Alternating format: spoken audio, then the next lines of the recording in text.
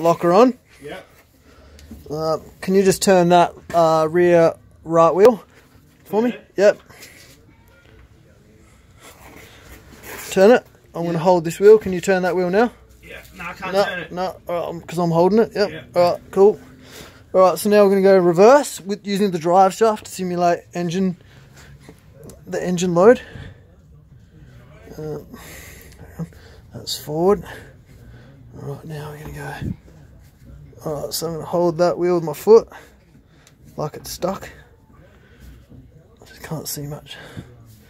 Alright, now that's kicked in now. So we're going to go forward again using the drive shaft up here to turn it. Look at that, I'm not even turning. Alright, no, there we go. So how much of a wheel turn is that? Alright, that's it, yep. It's about a quarter of a wheel turn really. But you can definitely feel the drive shaft still turning quite a lot before it even kicks back in.